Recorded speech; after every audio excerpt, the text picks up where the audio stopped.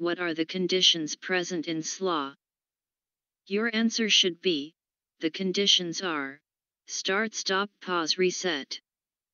Question, define reference qualifier with example. Your answer should be, reference qualifier is used to restrict the data that is selectable for a reference field. Question, what are the types of reference qualifier? Your answer should be, the types of reference qualifier are, simple, dynamic, advanced. Question, what do you mean by dictionary override? Your answer should be, dictionary override provides the ability to define a field on an extended table differently from the field on the parent table.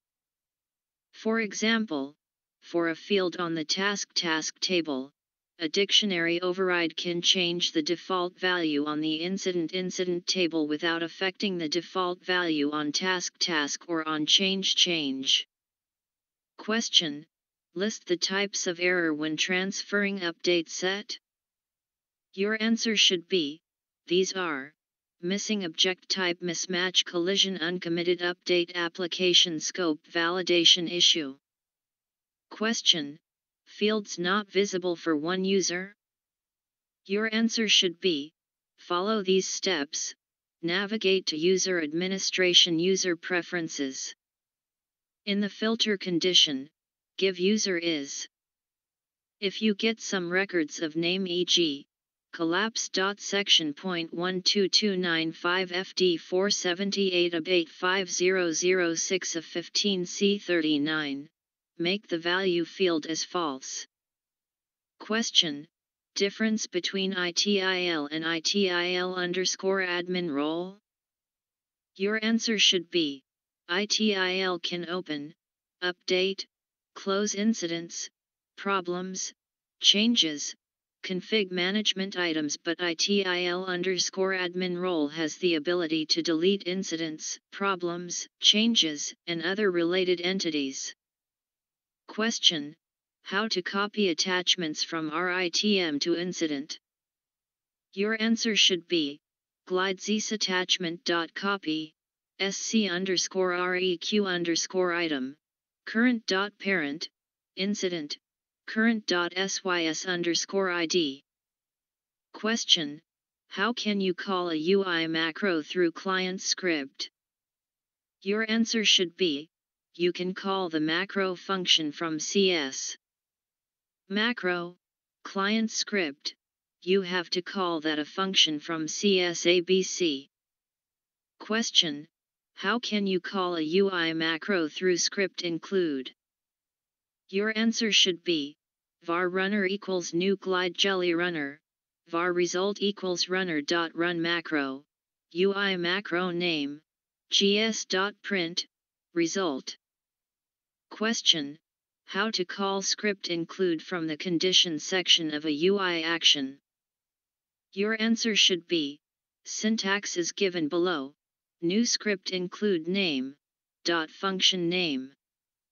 Question, what is the use of list control? Your answer should be, use of list controls are, 1. Remove the new button to prevent users from creating new rows in the equipment request related table. 2. Hide empty columns. 3. Hide the entire list if it is empty. 4. Enable grid editing, so that new rows can be created with a double click. Question, define ACL. ACL is used to control what data users can access and how they can access it. The system searches for ACL rules that match both the object and operation the user wants to access. If there are no matching ACL rules for the object and operation combination, then the object does not require any additional security checks and the instance grants the user access to them. Question, what are the types of catalog items? Your answer should be, Service Catalog offers a few types of catalog items, order guides, record producers, content items. Question, define record producer.